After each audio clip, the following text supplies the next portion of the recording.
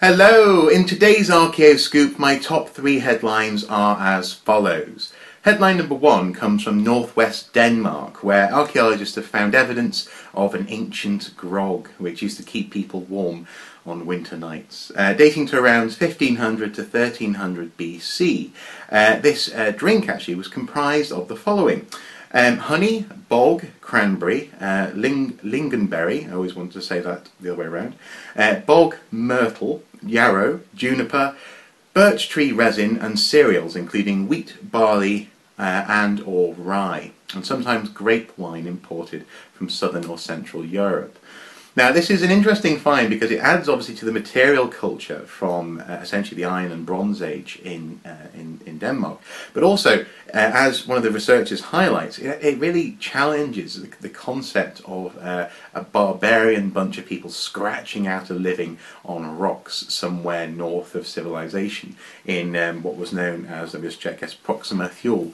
So it's a really quite a nice little find, and also testament to humanity's unending inventiveness in finding new ways to produce alcohol. I'm sure Ginger Bones would approve. So that's headline number 1.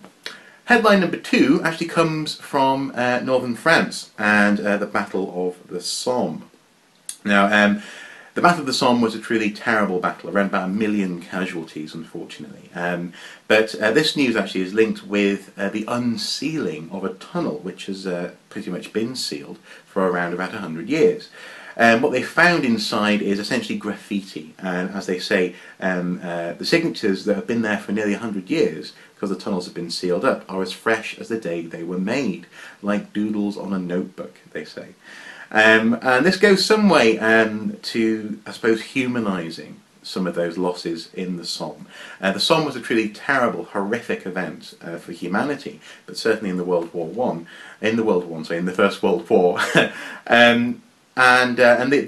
These moments, these notes, these handwritten poems or just messing around highlights actually that these were people who were lost. This wasn't just statistics. Now this is certainly not the first, and it won't be the last World War I news story coming along this year and in the next few years. But what I'll try to do for you, so you don't get World War I fatigue, is select the most interesting ones and put them in my top 3s in Archaeoscoops. So worry not, it's not all going to be World War I dominated, but I quite liked this story actually. Those moments when people wrote on walls have been preserved and now uncovered. So that's headline number 2. Headline number 3 is actually quite a nice story from the British Museum, highlighting that in 2012 around 990 items and artefacts were classified as treasure, having been recovered by the public, by amateur archaeologists and metal detectorists. Now, people often criticise the Portable Antiquities scheme. They say it encourages people to go out digging up their gardens, digging up treasure in order to sell it to museums, but that's not quite true. This trade was already happening, and since 1997 the Portable Antiquities scheme has been a way of monitoring and I suppose legitimising the trade in antiques and making it so that actually everyone can benefit, so that the loss of information, i.e. where it was found, what it looks like, the cultural significance of the artifact in question isn't lost. It doesn't just become something on someone's shelf somewhere. So this is a wonderful story, and actually the public went on, so it goes on to say, the public reported more than 74,000 other historical items to the Portable Antiquities scheme, which experts say has revolutionised archaeology in the UK. So wonderful.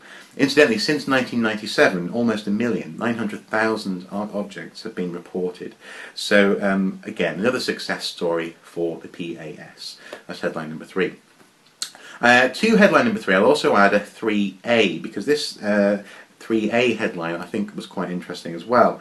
And that is a 1,000,000-year-old settlement having been found in Norfolk.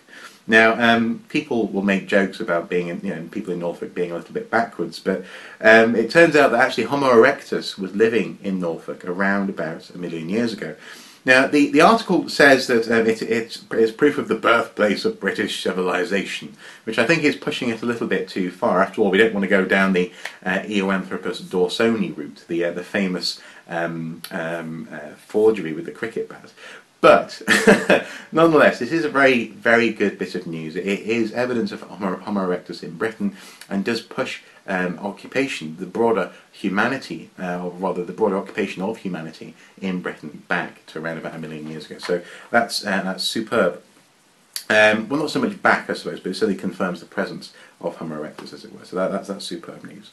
So for those headlines and also all the other news stories in the past couple of days, do, as ever, check out the links in the video information. They're there for your delectation and delight, so do take your time and enjoy those. Last week, unfortunately, I couldn't bring you an Archaeoscoop because I was feeling rather under the weather, so hopefully this week you've got plenty to read about.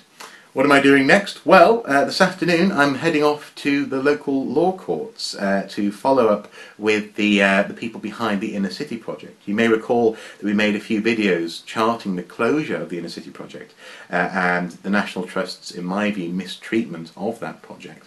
And the tribunal will end this afternoon.